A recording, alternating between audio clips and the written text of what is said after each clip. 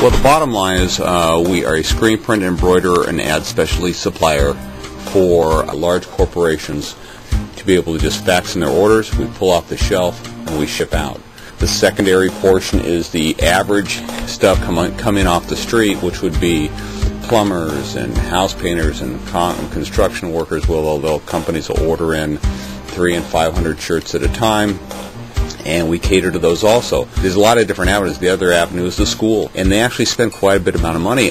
Westlake High School, their football program actually spends about $20,000 to $30,000 a year with me.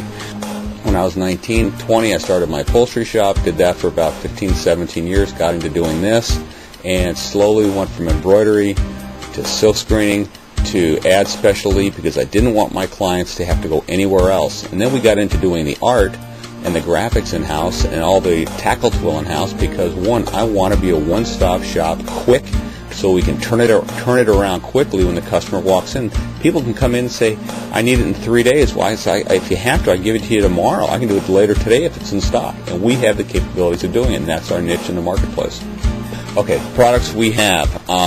We have an extremely large variety of, I call it the wall of knowledge, catalogs that we are end column distributors for. That means we pay end column price on almost all of our distributors, which means I can buy one piece at the same rate as if I'm buying 1,000 pieces. Numas is a restaurant chain, Baja Fresh, Habit, Sharky's. We sell their patio umbrellas to all of them, along with custom umbrellas and custom seat pads. We do custom seat pads through one of my vendors who sold them up for us. Restaurants are really nice because they have a very large turnover, and that's where we really like to push our interest. Incredible pricing.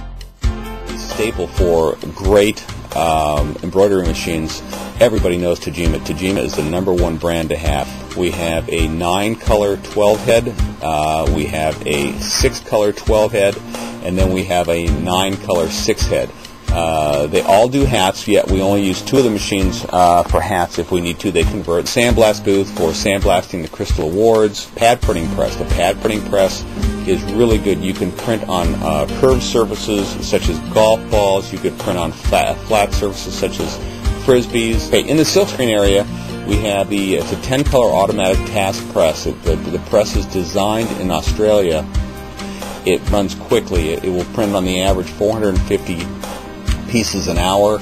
It will go up to as fast as 850 pieces an hour. And the pros. Here is the #1 pro, which it's the one thing I really, really like about this business. If you sold hardware or you were a machine shop, you'd have a specific client to sell to. We could sit back and say, okay, today we're going to target schools. Tomorrow we could say we're going to target hospitals. The day after that, we're going to target construction workers or construction companies. You can virtually open up the phone book, start on page 1 in the yellow pages, and start selling to the first person on line 1 to the last person in the Z's.